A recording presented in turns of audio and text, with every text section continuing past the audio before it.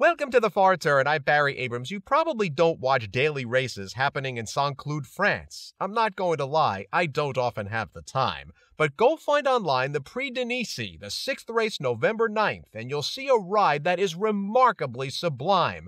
Mikael Barzalona rode Norm Flagaren in the 2-mile race on turf, and down the backstretch he was third in the second lane. But as they started the final turn, he yanked the horse to the right and onto the outside rail, which seemed insane. But Norm Flagaren responded well and opened up a lead, while the rest of the pack remained on the inside rail.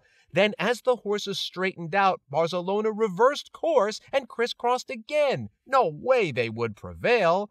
Well, we wouldn't be telling you all of this if Norm Flagaren had not won. The margin of victory was approximately 5. An incredible job of knowing where the better ground would be. Don't tell me riders play no part in where horses arrive.